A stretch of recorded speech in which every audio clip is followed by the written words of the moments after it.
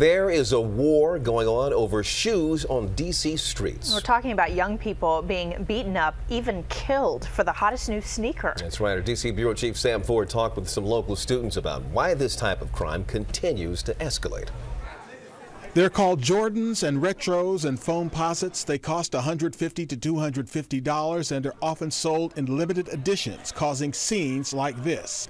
And they are such status symbols, as some told us. Many D.C. young people just have to have them. Like, oh yeah, these certain amount of girls gonna be on me if I get these shoes. Yeah, I'm gonna look sweet in them. So this is the thing, you're known for your shoes. Yeah. And so you got to keep it up. Yeah.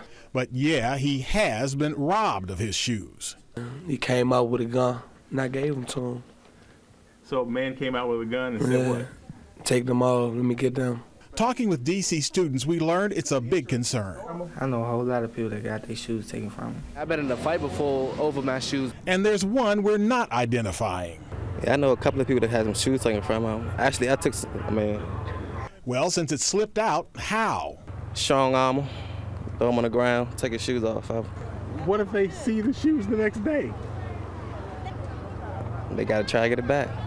Really? Some people get killed over shoes, some people don't. Some people just let it go. Early last year in Northeast, 19-year-old David Lee Robinson was shot and killed, his shoes taken. It's a big concern for police, particularly school resource officers.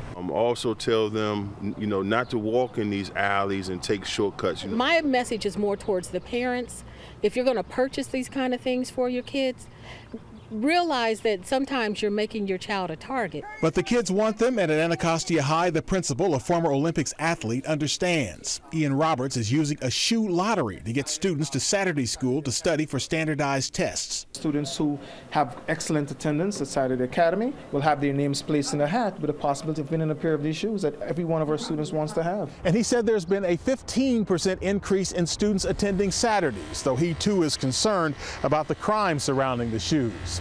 And students talked about strangers walking up to them and asking their shoe size. You're going to be suspect, like, why are you asking for my shoe size? You feel like you're being threatened. So the shoe game is tough, getting the shoes and keeping them. Sam Ford, ABC 7 News. Thank you, Sam. Now, athletes play